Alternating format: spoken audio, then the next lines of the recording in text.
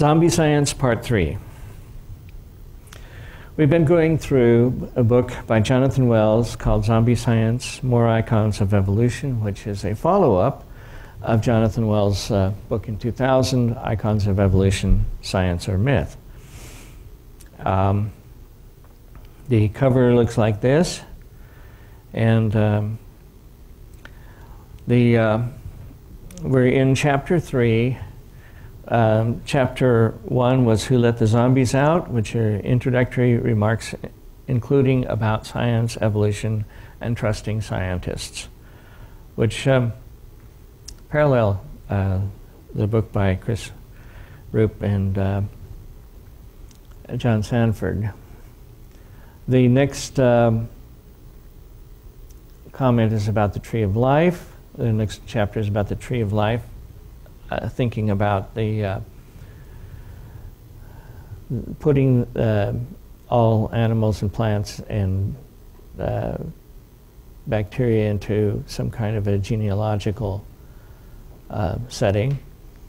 And the Tree of Life and homology, which is related to the Tree of Life, are two of the icons of evolution that have become part of zombie science.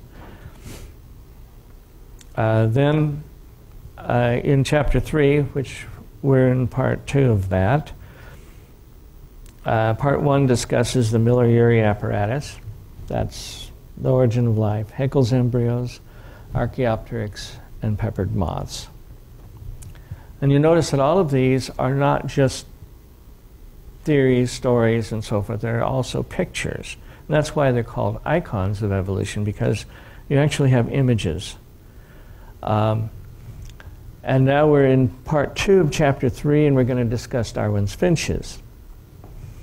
When Charles Darwin visited the Galapagos Islands aboard the British survey ship HMS Beagle in 1835, he collected specimens of the local wildlife.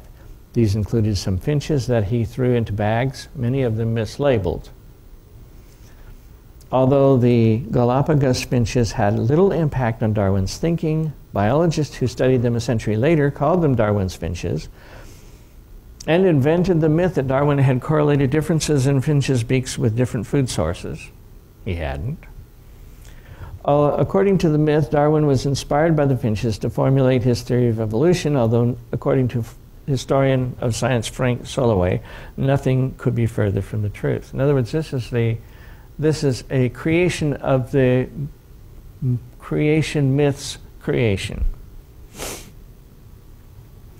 In the 1970s, biologists Peter and Rosemary Grant and their colleagues camped out on one of the Galapagos Islands called Daphne major and studied one finch species, the medium ground finch, in great detail. In 1977, a severe drought left only hard-to-crack seeds, and about 85% of the birds died.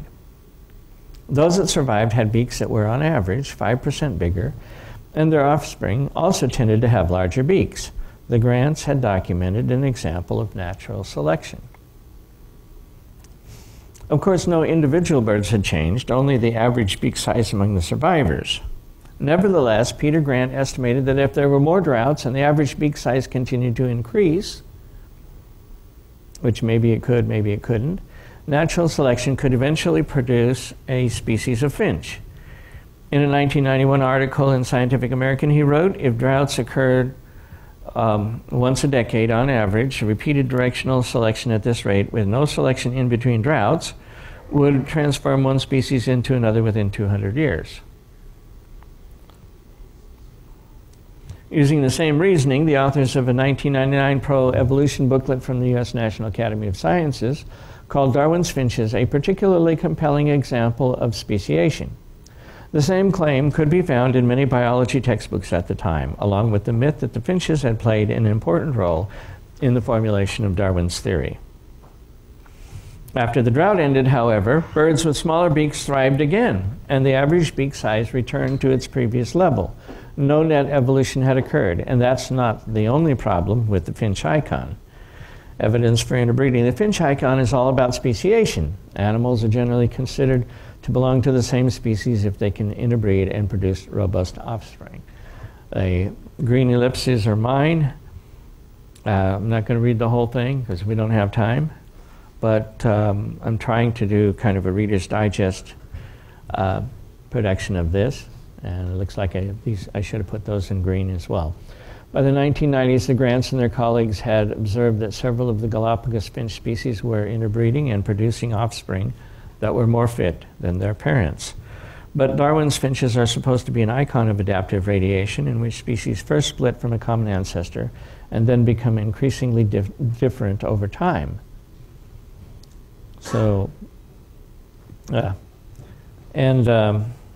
let's see, figure 2.2, if those of you who are curious, figure 2.2 is the branching, the only figure in Darwin's Origin of Species.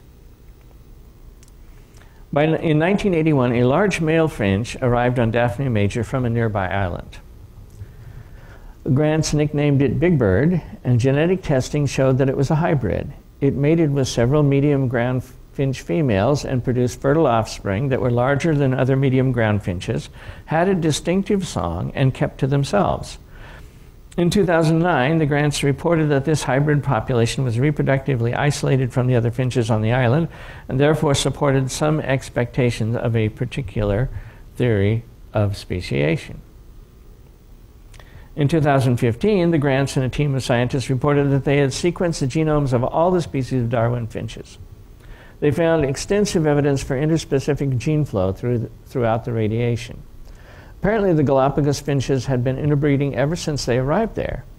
The team even cited several examples in which species A and species B on the island X are genetically more similar to each other than species A on island X is to species A on island Y.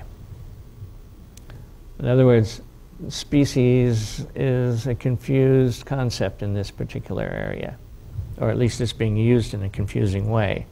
Skipping over a few other things, in 2015, biologists Bailey McKay and Robert Zink wrote that ground finches on the Galapagos Islands cycle between stages of differentiation and never attain species status, a process we refer to as Sisyphean evolution, which has been confused with the standard model of speciation.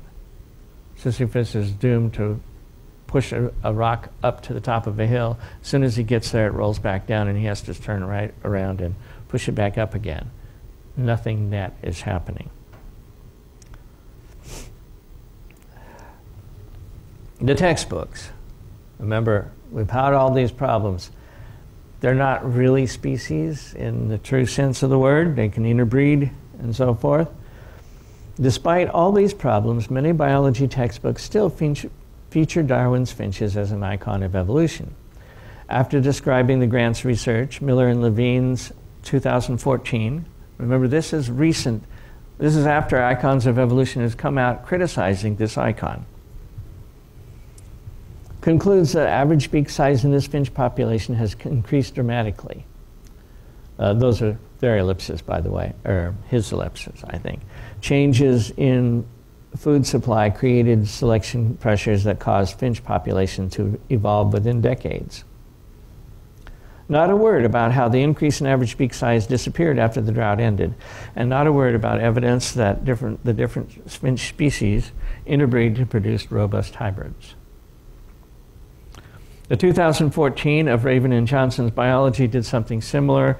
In the interest of time, if you're interested, I'm going to suggest you read the book. Four-ringed fruit flies. Normal fruit flies have two wings. Behind each wing is a tiny balancer that vibrates rapidly during flight to stabilize the fly's movements. In the 1970s, geneticist Edward Lewis discovered that by artificially combining 3 separate DNA mutations in a fruit fly embryo, he could transform the balancers into a second pair of normal-looking wings. But the mutant four-winged fruit fly lost its balancers in the bargain. Worse, the mutant wings do not have any flight muscles. So the four-winged fly has great difficulty flying and mating, and it cannot survive for long outside the laboratory. It is a sideshow freak, an evolutionary dead end. Yet some textbooks in 2000 featured photos of four-ringed fruit flies, and some continue to do so.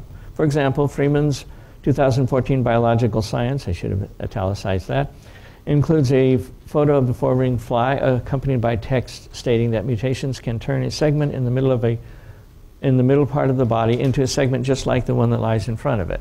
which it can, sort of, except that there are no muscles on that. So instead of having balancers, the transformed segment now bears a pair of wings. Sounds wonderful, doesn't it? Except that we just learned it can't fly. No mention of the fact that the mutant wings are effectively dead or that the fly is severely handicapped, turning a shrimp into a fly. So what's happened is now we're pushing beyond this.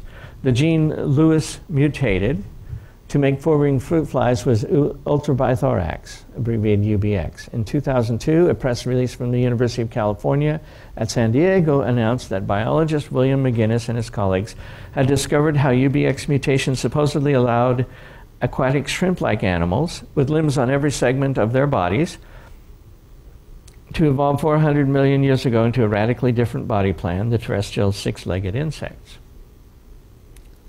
The news release boasted that this was a landmark in evolutionary biology, not only because it shows how new animal body plans could arise from a simple genetic mutation, but because it effectively answers a major criticism creationists have long leveled against evolution: the absence of a genetic mechanism that could permit animals to introduce radical new body designs.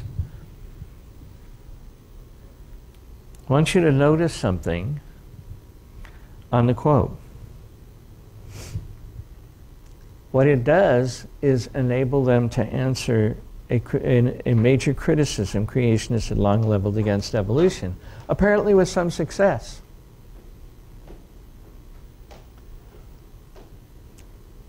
The absence of a genetic mechanism. See, now we found the mechanism. This is the same kind of thing you see with the,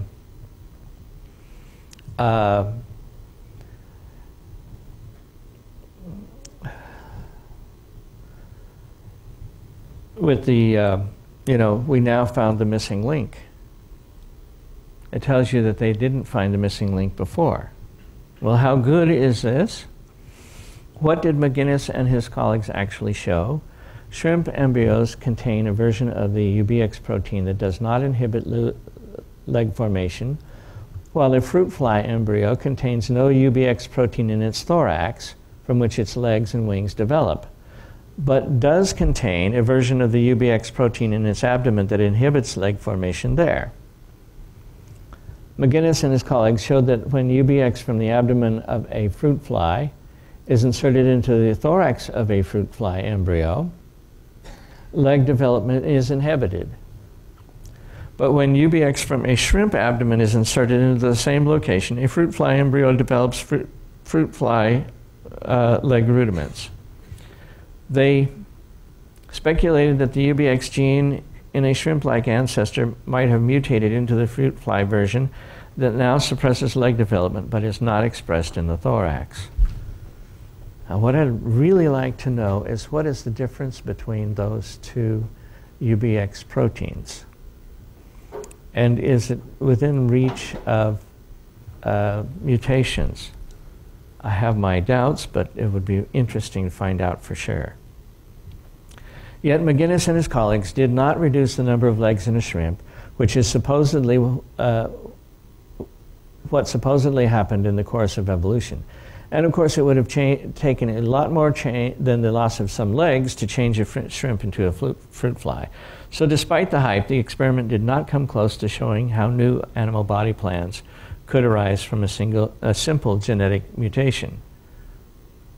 I mean, if there are, let's say, two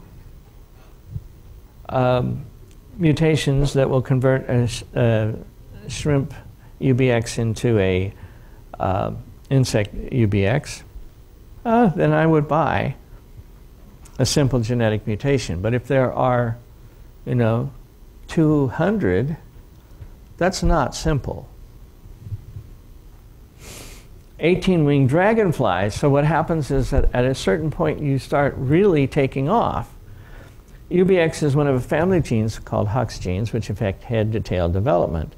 In 2007, Donald Prothero published a book defending evolution. The book included a photo of a four-winged fruit fly, the icon, to illustrate how big developmental changes can result from small genetic mutations. The book also claimed that modern four-winged dragonflies evolved from ancient dragonflies that had more wings, and it featured a drawing of an 18-winged dragonfly together with a four-winged dragonfly. Now, by the way, Ronald Prothero, as I recall, is a paleontologist, not a biologist, but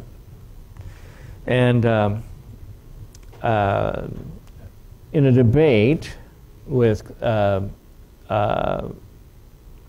intelligent design advocates, I believe it's Stephen Meyer and Richard Sternberg, according to Prothero, apparently having forgotten the number of wings in his drawing, the text clearly, this is the text that we just got through reading about, clearly points out that the 12-winged dragonfly is a thought experiment, an illustration to show that a simple change in Hox's genes allows the arthropods to make huge evolutionary changes by simple modification of regulatory genes. But the text in Prothero's book did not identify the 18-winged dragonfly as a thought experiment. Instead, it stated experiments have shown that a few Hox genes cause arthropods to add or subtract segments, and other Hox genes can produce whatever appendage is needed. Thus, the macroevolutionary transition from one body form to another with a completely different number of segments and appendages is a very easy process. That sounds like a thought experiment, but anyway. In 2013, so this is after these controversies, Prothero published another book, Bringing Fossils to Life. The book reproduced the 2007 drawing of an 18-winged dragonfly with a caption that stated, watch this, fossils demonstrate that many early arthropods were capable of adding or losing wings or other appendages. This cartoon of real fossils, 18-winged dragonfly, shows how this multiplication or reduction process can rapidly produce entirely new body forms from a single mutant, Hox mutant, according to Jonathan Wells. So in 2019, the 18-winged dragonfly was an imaginary thought experiment, but in 4 years it evolved into a real fossil. Isn't zombie science amazing? Fossil horses, he doesn't say much about it, and I'm going to omit most of it because the pride of place once held by fossil horses is now held by fossil whales, which we shall examine in Chapter 5. That will be 2 weeks from today. Ape-to-human. Darwin did not deal with human evolution in the origin of species other than to predict that on the foundation of his theory, light will be thrown on the origin of man in his history. 12 years later, in The Descent of Man, he wrote that man is descended from some lower form by the same materialistic process of variation and natural selection that gave rise to all other forms of life. Since Darwin's time, many more fossils have been discovered, and the term hominid was coined to include all living and extinct apes, humans, and extinct ape-like animals believed to be ancestral to humans. But no consistent picture of human evolution has emerged. Skipping over a couple of paragraphs, the framework for these pre-existing narratives is the grand materialistic story, starting with the spontaneous origin of life from inanimate chemicals and culminating in the evolution of humans from other animals by unguided natural processes. Using fossils to illustrate that story, it tells the story of Ida, who wasn't even a hominid in the strict sense, and then Ardi, and Sadiba, and Naledi, and those of you who are here for the Contested Bones series have far more detail than what he gives in his. Basically, he's condensed that material down, or some of that material down. And then 99% chimp. When the Homo naledi fossils were discovered, a writer for National Geographic magazine asked, why are the scientists certain that human evolution happened? The first reason she gave was that we share nearly 99% of our genetic sequence with chimpanzees. But do we? In 2005, the Chimpanzee Sequencing and Analysis Consortium found that at the level of single subunit, the two genomes were 98.77% similar. I'd take that for 99%, though that figure excluded many deleted or inserted sequences. So, yeah, if you cherry pick your data enough, you can find they're similar. Scientists who compared chimp and human DNA at the level of protein coding sequences instead of the single subunits concluded that the two genomes are no more than 93.6% similar. Well, that's a little bit less. And the hype over whatever the percent is similar between chimp and human DNA is just another chapter in the grand materialistic story. Now, at this point, before we go on, I'll just mention that he missed probably the most interesting story yet, and that's the story of the human and chimp Y chromosomes, which are just amazingly different. Multiplying zombies, all of the icons of evolution misrepresent the truth. The evidence does not justify the sweeping claims that are made in their name. They should be empirically dead to any informed, rational observer, but they keep coming anyway. Textbooks still carry them, but textbooks are not the main problem. The main problem is the scientific establishment's determination to promote evolution in spite of the evidence. Thanks to zombie science, the ranks of the icons are swelling. If one icon of evolution is discredited, such as the horse icon, others shuffle forward to take its place. The following 5 chapters describe 6 more icons of evolution that, like the first 10, have been used for years to support evolution. Some are old, some are relatively new, but as I will show, all 6, like the first 10 icons, misrepresent the evidence. In the process, they have seriously compromised the scientific enterprise in its search for truth. And now, one of those icons, DNA, the secret of life. Drawings of the DNA molecule have become a familiar part of our culture, and not just in science textbooks.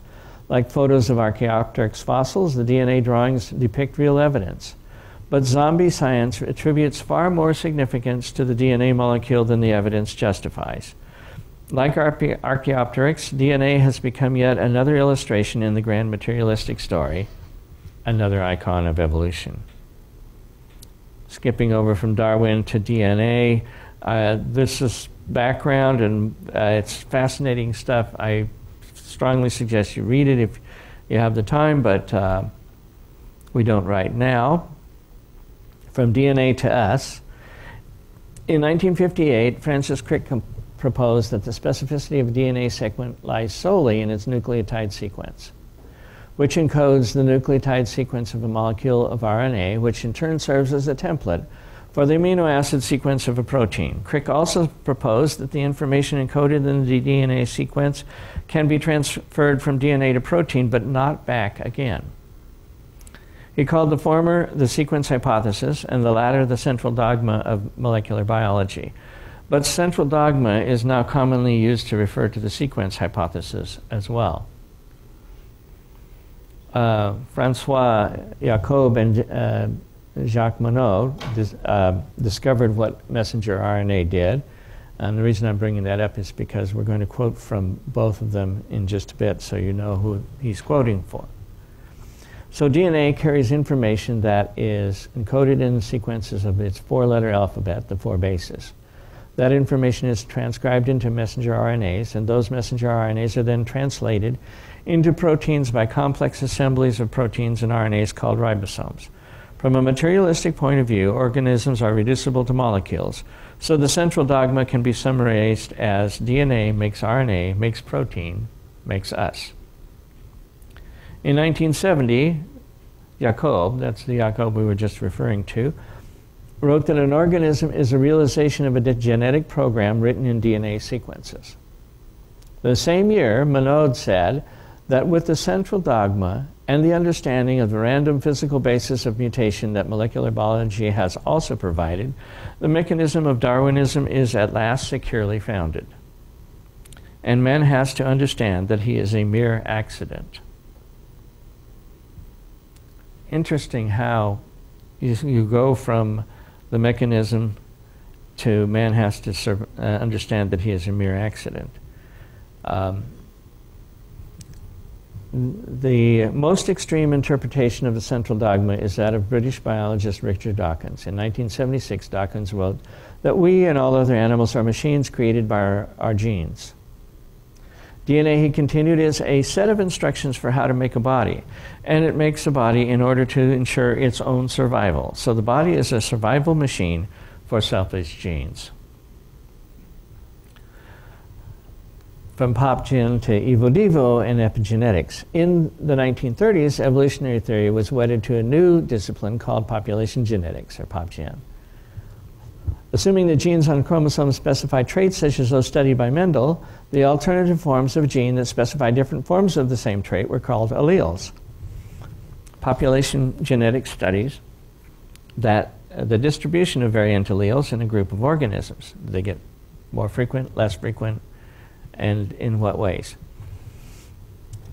Many people concluded that evolution could be reduced to population genetics. One biology textbook went so far as to say that evolution can be precisely defined as any change in the frequency of alleles within a gene pool from one generation to the next. What's wrong with this picture? Well, for one thing, you have to account for the arrival of those alleles. But not every evolutionist agreed. In 1963, Ernst Mayr called the approach of Haldane, Fisher, and Wright beanbag genetics because it treated genes as unconnected rather than interacting. Beanbag genetics is in many ways misleading, Mayr wrote, because an individual, the target of the selection, is not a mosaic of characters, each of which is the product of a given gene. Rather, genes are merely the units of the genetic program that governs the complicated process of development. In 2005, Sean B. Carroll echoed Mayr's criticism. In 1992, Australian-born Canadian biologist Brian K. Hill also echoed it. In particular, population genetics ignores embryo development. Evo-devo to the rescue? Evo-devo supplements evolutionary biology with developmental genetics. Starting with the fruit fly Drosophila melanogaster in the 1970s and 80s, biologists had made great progress in understanding the genetics of embryo development. One of the most important and surprising discoveries was that very different organisms have similar developmental genes. For example, we saw in chapter 3 that shrimps and fruit flies possess similar Hox genes, which affect development along the head to tail body axis. Similar Hox genes are found also in many other animals, including humans, mice, chicks, frogs, fish, sea urchins, octopuses, snails, earthworms, and roundworms. So, all kinds of animals. If animals have similar development of genes, why do they develop so differently? In 1990, developmental biologist Eric Davidson used the terms gene regulatory networks to refer to sets of interacting DNA sequences, RNAs, and proteins that regulate transcription. And he argued that the significant features of early development have to do directly with the distribution in embryonic space of gene regulatory molecules. In other words, animals with similar underlying genes develop differently because of differences in where and when those genes are transcribed. According to Sean B. Carroll, animals that share similar toolkit genes have different genetic switches elsewhere in their DNA. Carroll wrote in 2005, with considerable exaggeration, that we now have a very firm grasp of how development is controlled. We can explain how toolkit proteins shape form, that toolkit genes are shared by all animals, and that differences in form arise from changing the way they are used. Interesting ideas, but how radical are they really? Davidson's gene regulatory networks and Carroll's genetic switches are encoded in DNA. So Davidson and Carroll actually remain wedded to the central dogma. For them, development and evolution are ultimately still about the DNA. Yet when Brian Hill proposed the term evolutionary developmental biology in 1992, he wrote that an understanding of the control of development and evolution will require determining how genetic, epigenetic, and environmental factors are integrated into a hierarchical set of unified controls. An understanding of the genome, important as that is, alone, will not provide the explanations that we seek. And then he talks about epigenetics. In Greek, epi means above, on, or in addition to. In 1942, British biologist Conrad Waddington introduced the word epigenetics to mean the study of the processes involved in the mechanisms by which the genes of the genotype bring about phenotypic effects. 3 years earlier, however, Waddington had coined the word epigenotype to refer more broadly to the set of organizing relationships to which a certain piece of tissue will be subject during its development. From the beginning, then, epigenetics had more than one meaning. In a narrow sense, it referred to the mechanisms by which genes produce phenotypic effects. In a broad sense, it referred to all of the factors involved in genetic development, only one of which is the genome.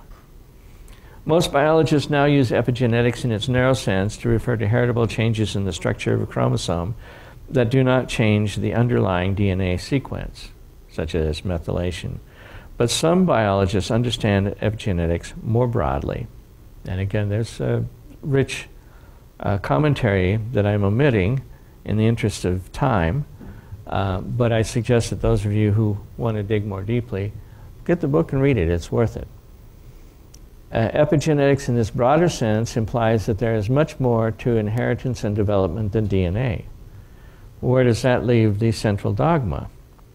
The central dogma, according to Jonathan Wells, is dead. Historian of biology John Sapp has documented how gene-centered thinking became the dominant viewpoint in biology during the 20th century.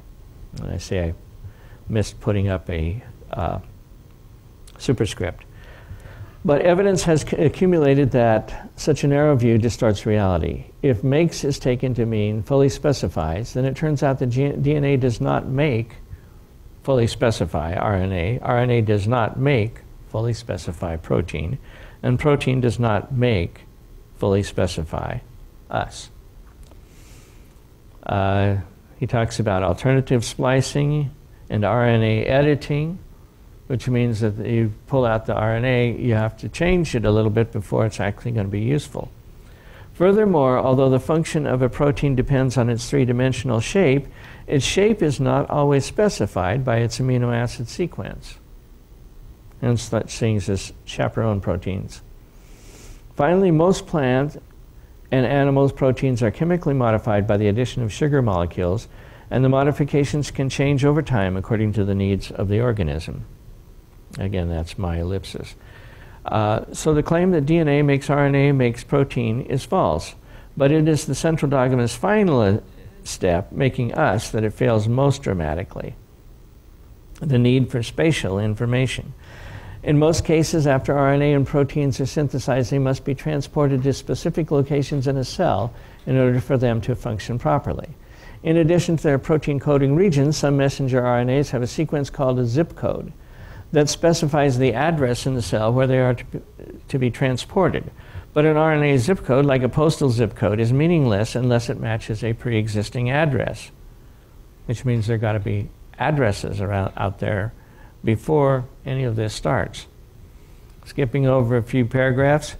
In many cases, membrane patterns are templated by the membranes from which they are derived in the course of cell division, with new proteins from the cell interior being incorporated into the existing pattern during membrane growth. So even if the individual molecules in a membrane pattern were completely specified by DNA, their spatial arrangement would not be. In other words, biological membranes carry essential spatial information, a membrane code, that cannot be reduced to information in DNA sequences. According to British biologist Thomas Cavalier-Smith, the idea that the genome contains all the information needed to make an organism is simply false. Membrane patterns play a key role in mechanisms that convert the linear information of DNA into the three-dimensional shape of single cells in multicellular organisms.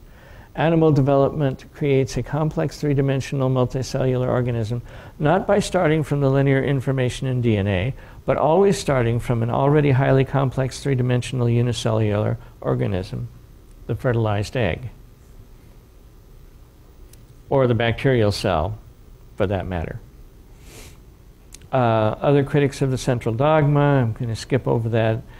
Giuseppe Sermonti, who discusses why is a fly not a horse.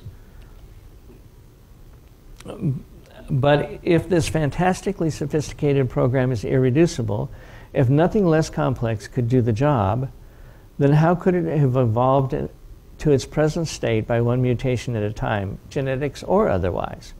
Zombie science lumbers past this question without taking it seriously.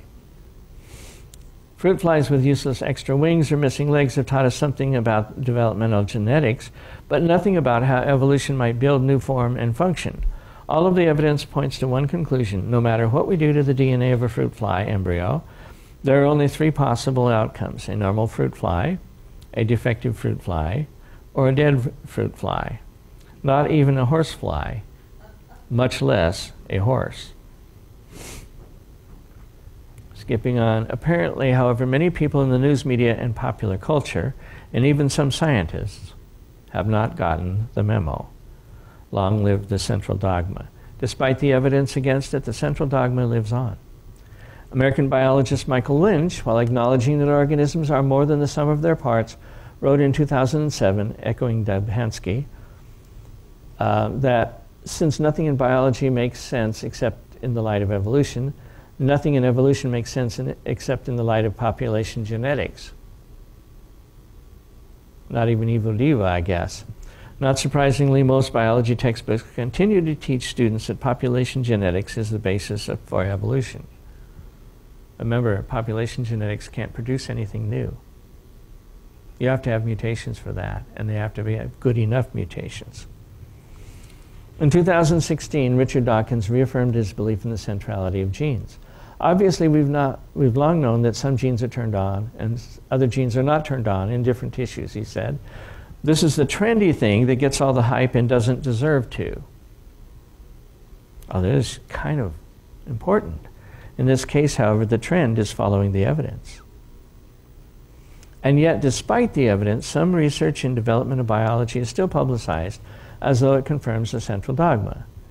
A press release accompanied one 2015 study announced master orchestrator of the genome is discovered.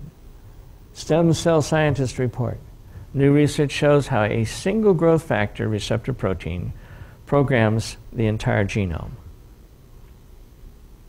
An institute where another 2015 study was done announced its results with this headline: scientists uncover gene architects responsible for body's blueprint. The announcements went on to say that researchers have identified two key proteins that act as genetic architects, creating the blueprint needed by embryos during the earliest stages of their development. The gene for X. And here we get to where it goes into the popular press and into the Supreme Court, for what it's worth. Faith in the central dogma has misled many people into believing that we have genes for things such as specific anatomical features, diseases, and even behaviors. Of course, it's mutations in genes that cause some disease, not the genes themselves. Yet, single gene diseases such as Huntington's chorea, which killed folk singer Woody Guthrie, cystic fibrosis, and hemophilia affect relatively few people. Most diseases cannot be traced to mutations in a single gene. The so-called breast cancer genes BRCA1 and BRCA2 have received a lot of attention because many women suffer from this disease at some point in their lives. According to the U.S. National Cancer Institute, BRCA1 and BRCA2 mutations account for about 20 to 25% of hereditary breast cancers and about 5 to 10% of all breast cancers. So women with a family history of the disease are encouraged to get tested for their mutations. But the vast majority of breast cancer cases have no connection to BRCA1 or BRCA2, and women with mutations in them may never have the disease. The gene is not enough. Now, you might doubt that, but take a look. 5 to 10% of all breast cancers. That means 95% come from something else.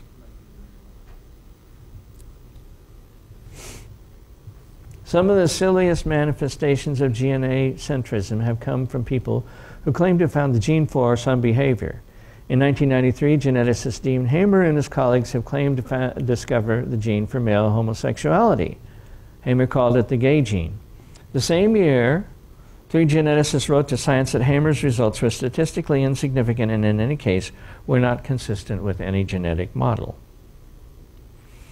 A 1999 study published in Science did not support Hamer's claim, while a 2014 study published in Psychological Medicine did.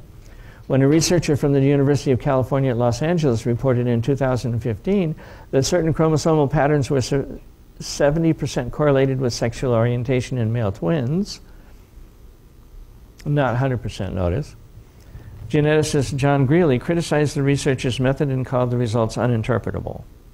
Science writer Ed Young wrote in The Atlantic that the research was fatally weak and emphasized that scientists have not found the gay gene. Other researchers have claimed to find genes for alcoholism, violence, IQ, schizophrenia, gambling, sadness, and political views, among other things. In 2004, Hamer published a book titled The God Gene, How Faith is Hardwired into Our Genes. And again, that's a superscript.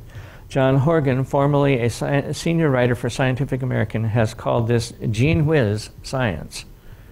And I would have to agree. But Horgan explained that the methodology of behavioral geneticists is highly susceptible to false positives. Researchers select a group of people who share a trait and then start searching for a gene that occurs not universally and exclusively, but simply more often in this group than in a control group. If you look at enough genes, you will almost inevitably find one that meets these criteria simply through chance. In fact, to be precise, the chance is 1 in 20 for every gene that you look at. That's what statistical significance means. Yet follow-up studies that failed to corroborate the initial claim received much less or no attention, leaving the public with the mistaken impression that the initial report was accurate, and more broadly, that genes determine who we are. So the central dogma continues to mislead scientists and non-scientists alike. True, some DNA sequences encode some RNAs, and some RNA sequences encode proteins, but in general, the central dogma is false. DNA does not contain the genetic program for an organism, and DNA is far from being the secret of life. Continued faith in it is rooted in materialism. The fault doesn't lie with our genes, but with zombie science. Now, that completes chapter 4. I think Wells makes a good case, the Darwin's finches, four-winged fruit flies, the horse series, and the ape-to-human series, although attractive icons, do not accord with the facts well enough to support neo-Darwinian evolution and could be considered scientifically dead. He notes that they still survive in textbooks like zombies that continue to walk while being dead. His arguments on the central dogma are understated at one point. In the case of antibody-producing cells, some lymphocytes, the DNA is actually altered so that protein does make new DNA in humans and most other animals. It is slightly oversold in that, while not all DNA makes RNA, most RNA is produced originally by transcription of DNA, and the vast majority of protein owes the vast majority of its structure to RNA, and thus to the original DNA structure. Also, even his proposed and well-defended additional sources of information are dependent at present on material, and thus compatible with a materialistic story at present. The origin of information may very well be from intelligence, while its playing out in a cell could be mechanistic. I think Wells is continuing to add to his case that the simplifications that are made in textbooks and popular articles are slanted towards the indoctrination of students into a totally materialistic story, and that the facts don't support the simplifications, and that particularly the use to which these simplifications are put are not supported by the facts. But that's my opinion. Now it's your turn. Comment over here. Looks like we're going to have to run the mic a little bit.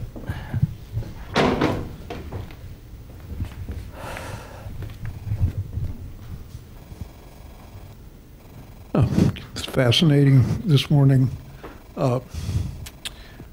Obviously, having taught biology and molecular biology, et cetera, to students, these thoughts are part of what we have to deal with.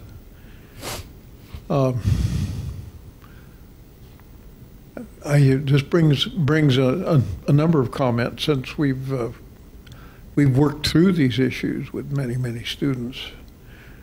One of the most interesting, and I came in just a little late, so maybe you've already dealt with what I wanted to comment on first, and that is the Nobel Prize winning research, which has been focused on a single gene called antennapedia, where a single mutation in a regulatory gene can transform the antenna of an insect to a leg.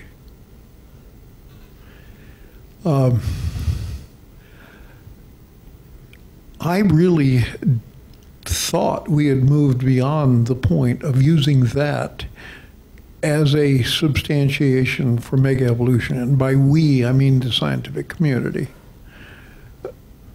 The four-winged fruit flies still appear periodically. Of course.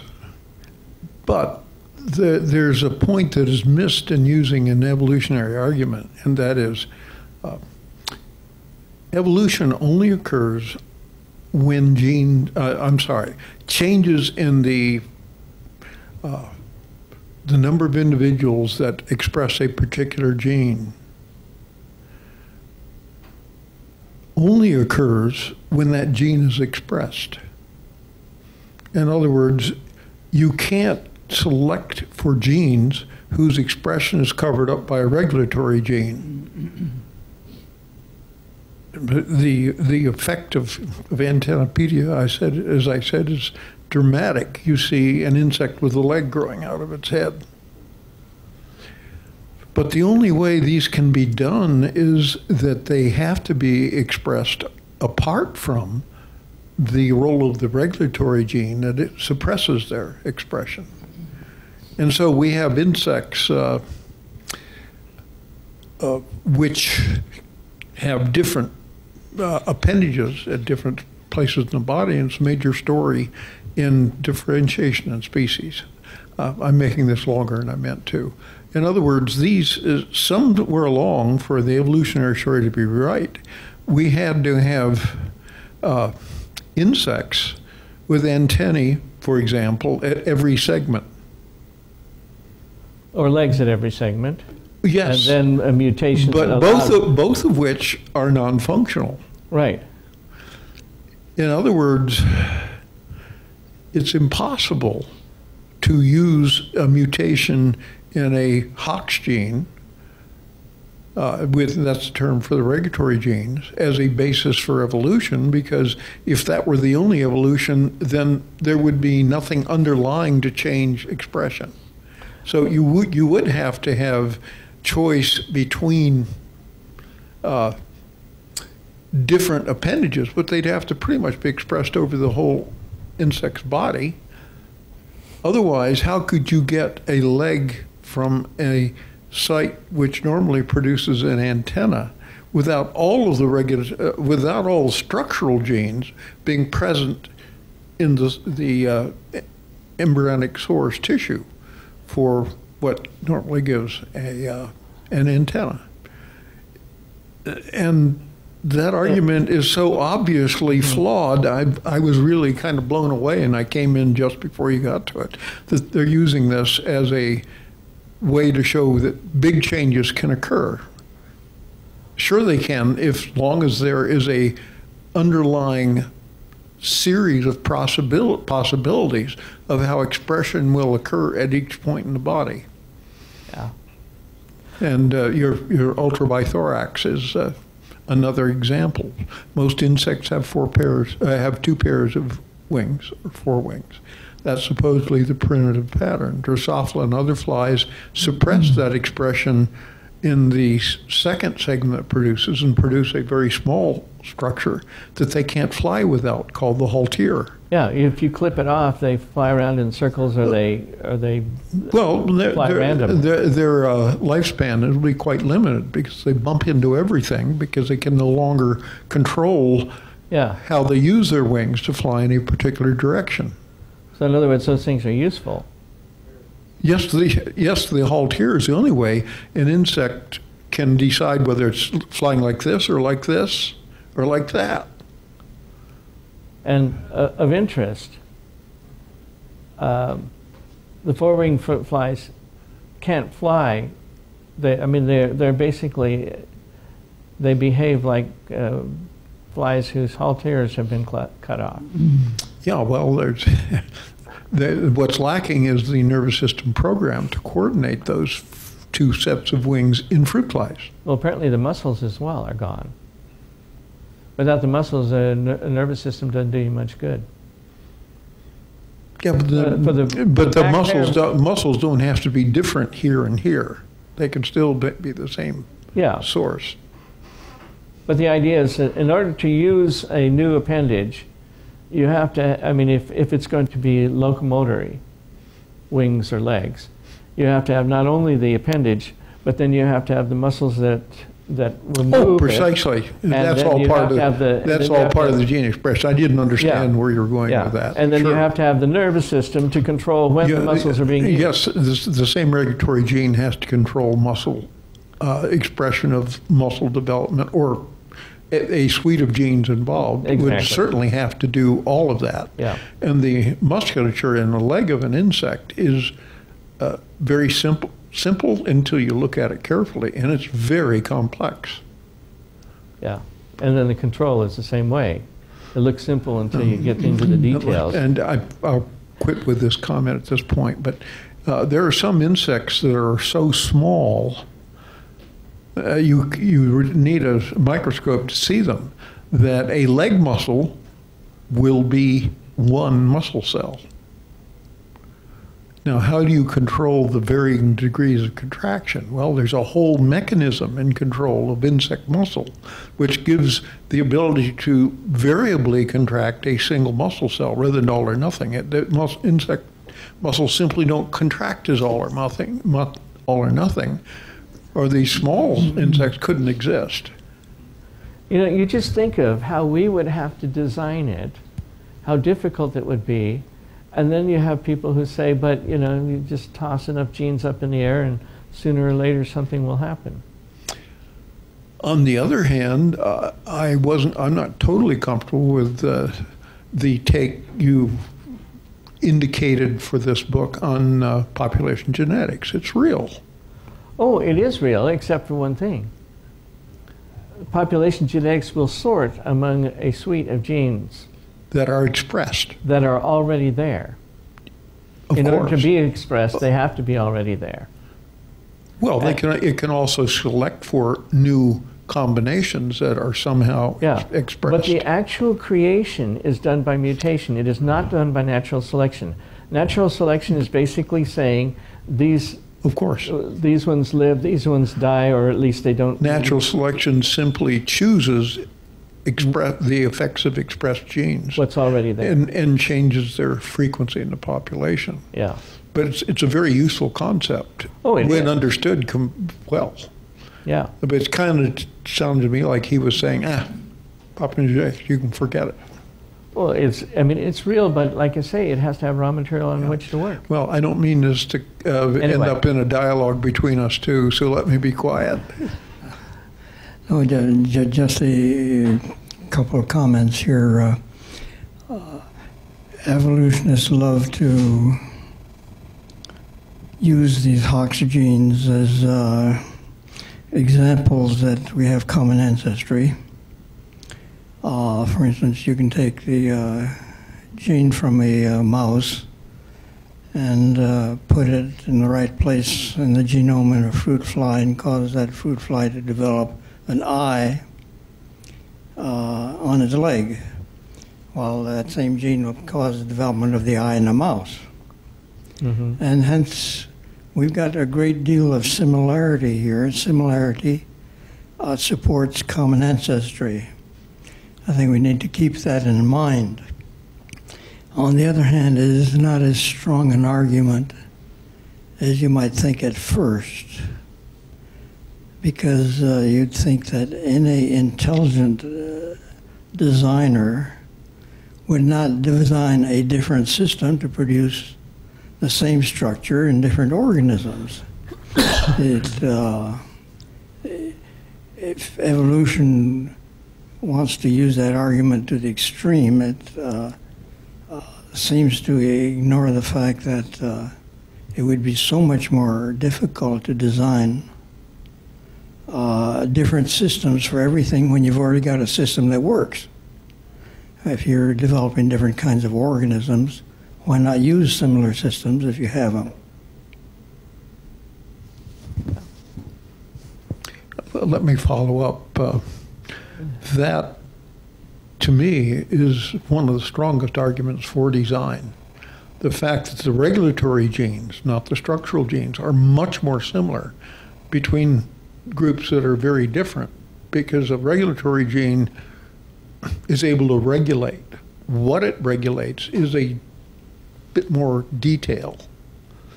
But the much greater similarity in regulatory genes between insects and mammals is, I think, one of the best arguments for design. Yeah. You're saying they should have changed over evolutionary time? Pardon me? You're saying they should have changed over evolutionary time? Not necessarily. That's one. I mean, they could have. According to the evolutionary scenario. Yeah, but to me, the regulation of gene expression is a more common feature than the detailed structures that they regulate. Thus, a designer, in my mind, would conserve that incredible ability to regulate, but focus it through steps in its expression.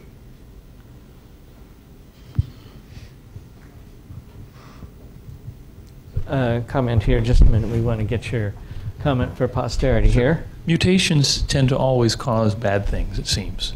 Anytime we get a mutation there that we see in nature, you end up with something negative.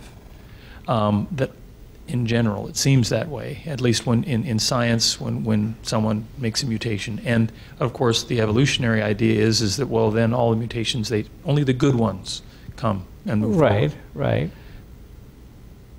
What, again, how do you respond when, like in the example you just gave, Dawkins just pushes away any idea that there is any design, but that, again, mutations and the central dogma is correct, and you're just describing here how that they're ignoring what is in the literature and still moving forward like zombies. And even the idea with the paleontologist who says the 12-winged dragonfly and doesn't have any fossil evidence, even though it's a paleontologist. Well, that's exactly right. There are no fossil 18-winged dragonflies, as far as I know.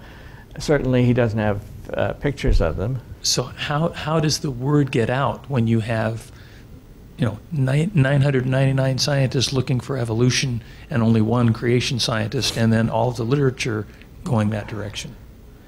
Well, I guess my answer would be much the same as the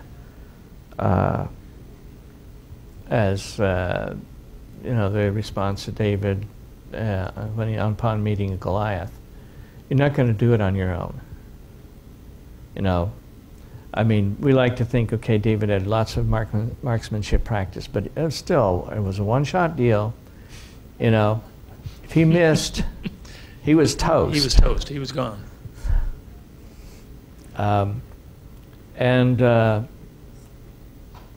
you know, at that point, I think you have to rely on God to make the openings and to help you with your arguments and to follow through.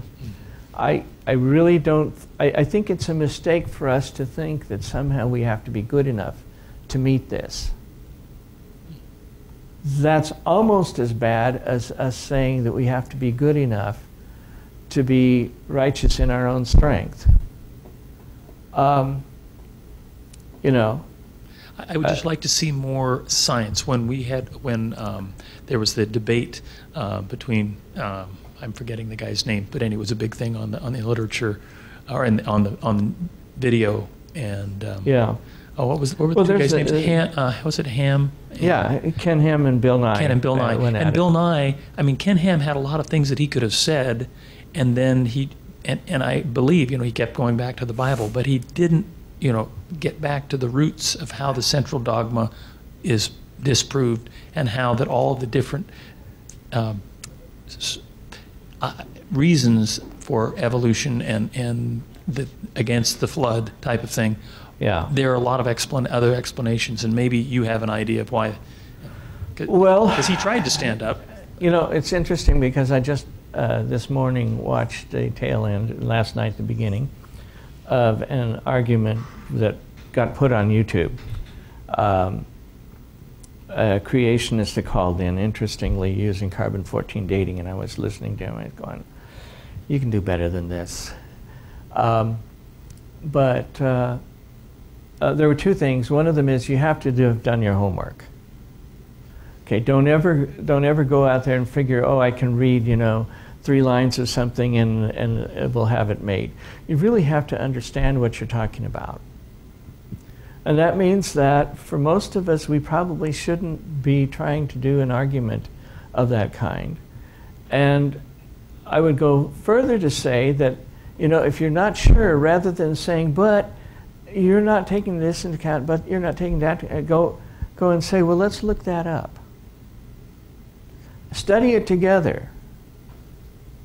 That way, if they approach those conclusions, it will be their own conclusions. See, you don't change people's mind by telling them what they need to think. Mm-hmm. You change people's mind by having them discover what's there. And my teacher friend here is nodding. My other teacher friend, no? Yeah. So you know, one of the things we have to do is get out of the way, or get into the way in a way that allows them to be sharing with us what we're looking at. Let's look at this a little more deeply, rather than coming at it from a, I'm going to prove that you're wrong attitude. The second thing I'm going to say is, you'd better have thought of and be ready for the argument that will come up every time, and that is, we just take science. You're taking the Bible. Bible is your authority. Just, Jack wants to say something, but just the one big lesson that I think we could learn from the Ham and Nye debate is that it doesn't do much good to talk past each other. These two men were on 2 different tracks.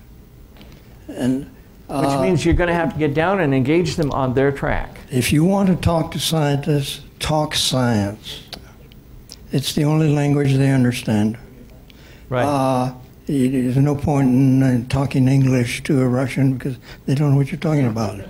And the same is true if you try and use an entirely different basis for your belief when you're talking to a scientist. No, they want nature, cause and effect, and that's the only language they're going to understand.